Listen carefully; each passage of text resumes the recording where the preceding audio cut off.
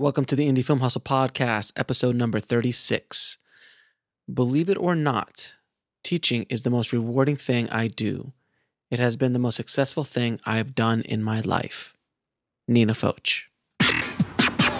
Broadcasting from the back alley in Hollywood, it's the Indie Film Hustle Podcast, where we show you how to survive and thrive as an indie filmmaker in the jungles of the film biz. And here's your host, Alex Ferrari. Welcome, my indie film hustlers, to another episode of the Indie Film Hustle Podcast. I am your humble host, Alex Ferrari. Don't forget to head over to our online film school at indiefilmhustle.com/film school with courses on every kind of discipline you can imagine: directing, producing, screenwriting, visual effects, post-production, and so on. Now, guys, today's is a special episode. I wanted to highlight a lady that you may not have heard of. Her name is Nina Foch. I had never heard of her prior to taking her amazing course. And if you've been listening to the podcast in recent weeks, you've noticed that the one of our sponsors has been the Nina Foch course that we have in our film school. And I did that on purpose because I wanted to bring more attention to the course, because the course, what Nina Foch did, and let me give you a brief rundown on who Nina is. Nina worked, she's an Oscar-nominated actress. She has worked with iconic directors like Cecil B. DeMille in 10 Commandments, as well as Stanley Kubrick in Spartacus. She was also an American in Paris, among thousands of other credits for television and film. The people who took her course, which is a course that she taught in USC, University of Southern California Cinema Arts Program. She taught a course called Directing the Actor.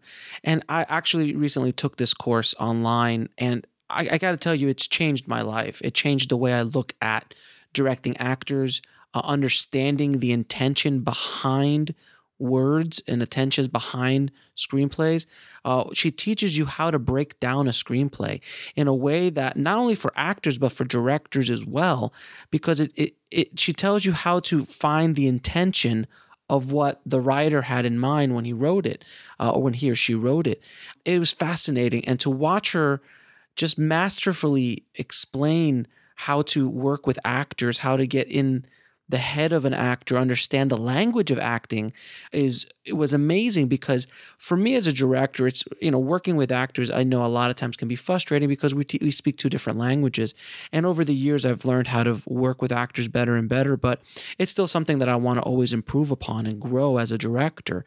And Nina really, really almost gave me like the Rosetta Stone of actors, to understand how they think, how they understand things, how they are expressing themselves. And then also on the flip side of that coin, in the same course, she teaches actors how to understand directors. It's quite remarkable. So listen, I want you to hear this quick clip from her class explaining how to win the fight on set as a director. Take a listen. You know that the young male in the show will, the lead, is going to have a problem and pick a fight in the first week. Something's going to come up. It can be that their chair isn't there. It can be that their shirt has the tie isn't right, or something about their haircut. It's going to be dumb shit, dumb something, right? Recognize that that's the fight you have to win. You have to take over and quietly win that fight. Then you'll have no trouble ever again. See, because what that argument is about is fear.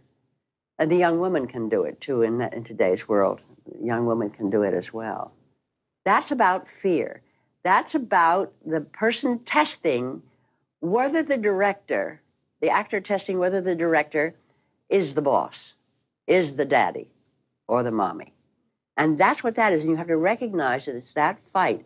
And what that's about is that you need to reassure them that there is somebody that cares about them, that will protect them and watch them and give them good solutions. I have to tell you, I know that as an actor. It is so rare that you feel protected, because most directors don't know anything about actors. They don't have a clue. They don't know how to help them. They don't know anything. And I'm talking about working now, because I'm still working a lot, so I know what's out there. I know what's happening. I haven't in the last 4 months that I've been sick, but up until 4 months ago, for 60 years, this is the way it's been. So there's very little likelihood that it changed while I was having trouble breathing at UCLA. Okay, so be sure you win that fight, and be sure you know it's that fight, and be sure you don't get engaged with it, right? Be sure you're on top of it and know you're being the good parent. As you can tell, Nina, that little bit of nugget of information that you heard in that example of the course, that, it's something that's happened to me multiple times on set, where an actor will come up and challenge you to see if, you're who you are, if you're going to be the boss or not. And they're testing you. And it's not only actors sometimes, and sometimes it's producers, sometimes it's cinematographers, sometimes it's sound guys. I mean, you'd be amazed. But you have to understand that is a thing that you have to look out for. And Nina, it was so eloquent in the way she said it, and how to deal with specifically with actors. And it's not a bad thing. It's just the actor's just trying to find out if I'm safe or not. And that's something that most actors don't get. Like she said, most directors have no understanding of how to deal with actors. And that's why this course is so relevant today. So how the course escaped was, basically, I call it escaped, that this course was taught for about 30 years at USC. And her students are, a who's who of Hollywood, from George Lucas to Ed Wick, who directed Blood Diamond and Last Samurai, to Ron Underwood, who directed Tremors and City Slickers, Lee Ulrichs, who directed Toy Story, Amy Heckerling, Fast Times at Ridgemont High and Clueless, Cameron Crowe, Stephen Sommers, and the list goes on and on and on. And right before Nina was already starting to get older, she's passed now. She passed in 2008. And George Lucas wanted to put together a course, or wanted to at least document this amazing class that only film students at USC got. And this is the one and only online film course from USC Film School. And George Lucas and Randall Kessler produced it. They wanted to bring this amazing course to the masses. So with the cooperation of the USC Film School and Nina, they recorded an entire semester over, I think it's over 400 hours of footage, and they brought it all the way down. They condensed everything to a 4-hour course with over 91 lectures or videos with the course. And I got to tell you, it is one of the best investments I have ever made in my directing career. It's changed the way I look at actors, and in a lot of ways changed the way I look at castings. And I've been doing this for years, guys. And what she did was kind of like mind altering almost, this course. And I don't want to make this into a big plug. And if you go to our site and download it, I just want to share this information, and I'll highlight things. Indie Film Hustle, I want to highlight things that help filmmakers survive and thrive in the film business. And this course is so monumental in the way it handles a subject matter that is not taught out there. And there's no real good books on it out there that I know of. Nothing like what she does. And, to have worked with Stanley Kubrick, Cecil B. DeMille, Lee Strasberg, she's such a unique soul that I wanted to highlight this course and highlight Nina herself. She is, now, by the way, her course is taught in a very unique way. Her unique teaching style, which is what she's famous for, it's right in your face. She doesn't care. She doesn't give a crap. She just tells you how it is. And sometimes it's not nice and not pretty, but she just tells you straight up to your face. And at the end of the day, you understand that she's trying to help you and trying to get you to understand what she's trying to teach you. Because someone with 60 years of experience, you have to listen to.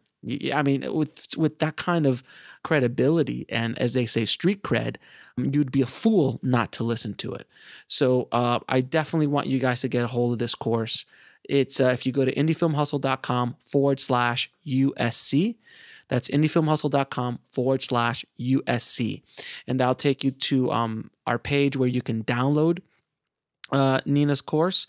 And I'm telling you, it is a course that will change the way you look at things as far as a director is concerned.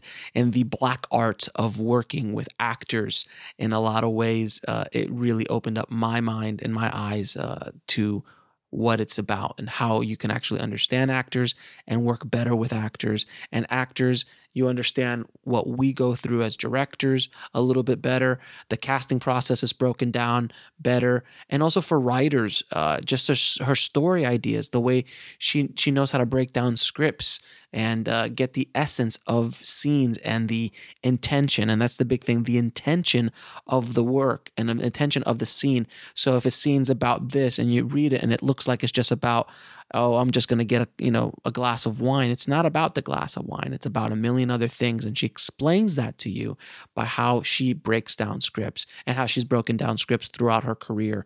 And it's mind altering. It really, really is, guys. So definitely check it out. IndieFilmHustle.com/USC. Well worth every penny. Trust me. Now, if you want the show notes of this episode, please head over to IndieFilmHustle.com/036. And I will have a coupon code for the course so you can get it at a discount.